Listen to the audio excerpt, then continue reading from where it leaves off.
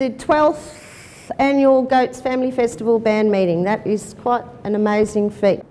Who hasn't been to Goats before and has got little understanding of goats? Because I'll just go through a very quick history of it, okay?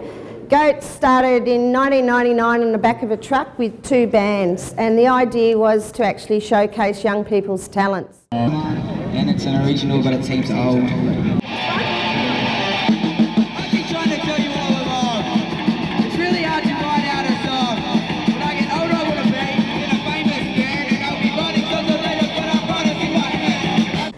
From that day forward, there's been an expectation that the Goats Festival will continue in the north of the Shire. It's got a hell of a lot of support from community councillors and local businesses. Whilst you're here today, at 2:30 this afternoon we had another meeting which was what's called the organising committee. On that organising committee there's about 35 people from adults to young people.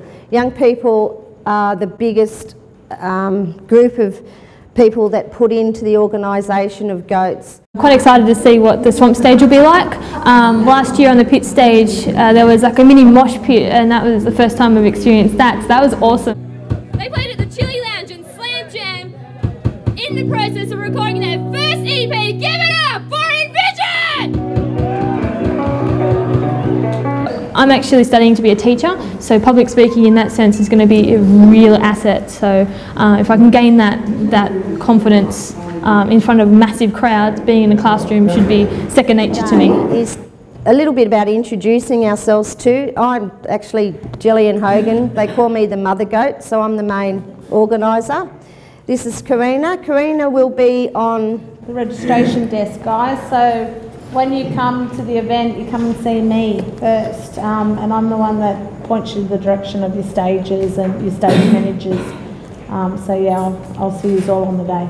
Going off at the swamp, Sean. Going off at the swamp. The Goats Festival plays an invaluable role in the music industry. I see the music industry as working in a number of tiers, tier levels, and there's a bottom tier which consists of bands starting out, writing their first songs, learning to play the guitar, performing at people's parties, performing at festivals like Goats, and then hopefully on the basis of that they can graduate to the second tier where they'll start getting paid gigs, paid performances. They might release a CD of their own, record and release a CD of their own.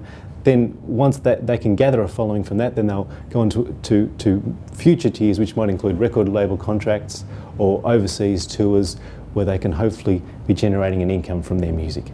Thanks, Sean, I appreciate that. So Ronnie and Ross, you got anything to add?